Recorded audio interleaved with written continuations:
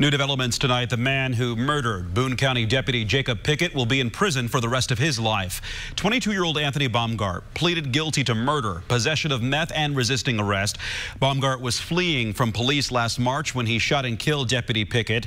In court, Pickett's wife, Jennifer, says future memories and lessons were stolen from her two sons with their father.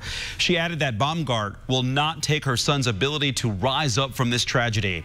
Boone County Sheriff Mike Nielsen spoke to us today about the sentencing and the sense of closure it provides for his department. We've got to focus on the good and not the evil. I know that's what Jake would want. We focused on the evil today. He's where he needs to be. It worked out for everybody, in my opinion, and now we have to continue focusing on the good.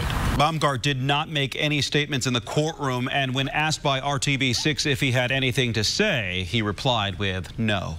But Deputy Pickett's wife, Jennifer Pickett, made a court statement there. Here is a portion of it, quote, "I do not believe that you deserve a single word from me. However, I will not allow you to stand in this courtroom without hearing this message. It is impossible to put into words how our lives have changed since you murdered Jake. But this I can say confidently. I wholeheartedly agree with the plea agreement of life in prison without parole for many reasons. First of all, I have a core belief that no human being has the right to take another human being's life. This belief alone separates me from you. Secondly, I will not allow this single selfish action to define Jake's life, my life, or the lives of our children.